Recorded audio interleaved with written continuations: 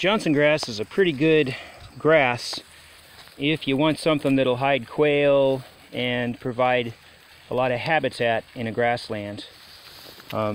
It's in the sorghum. It's actually a wild sorghum. It's an ancestor of sorghum. So if you know about molasses and sorghum, oh man, it's sweet. So there must be an awful lot of sugar in this grass because the animals really do like it. And it's kind of hard to keep it around. You're not supposed to let the animals eat it all the way to the ground or it won't persist. So they say, the USDA manuals from the old days say you need to let it grow up until it makes a seed head.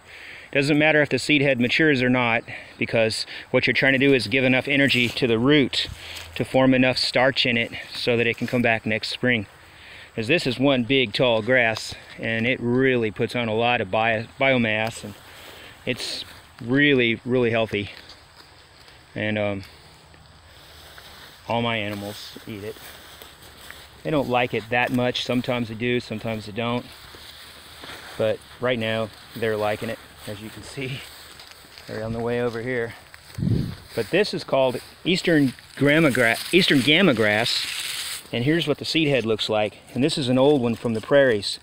When we had hundreds and hundreds of buffaloes every mile, then they were migrating and moving north and south. There was a lot of manure, and this stuff was just everywhere, and it was really tall, and the prairie wagons had a hard time getting through before we exterminated the buffaloes.